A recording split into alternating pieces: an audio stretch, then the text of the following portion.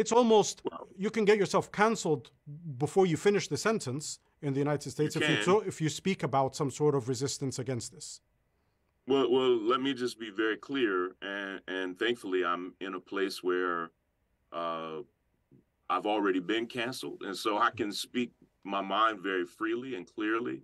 How you respond to deep, violent, systemic oppression is a very important conversation for us to have. It's a sensitive conversation, but it's a necessary conversation. And so we could study, for instance, American slavery. Well, how do you rebel against American slavery? We could study the civil rights movement. We could study South African apartheid. And let me say, each one of those comparisons, none of those are a perfect one-for-one comparison.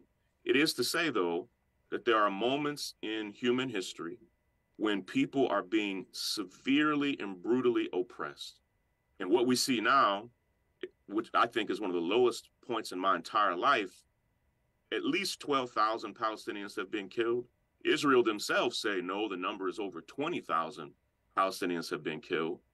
But before this past month, the brutality and oppression and repression were so severe that we must grapple with, how do you respond to that?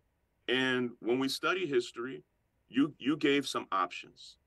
The challenge is any option people choose to respond to the oppression of Israel, when you respond in that way, they reject it. So for instance, I support boycotts. I support divestment. I support sanctions. That's called the BDS movement. But when you say you support that, people call you racist or anti-Semitic. Well, those are three peaceful, nonviolent ways to respond.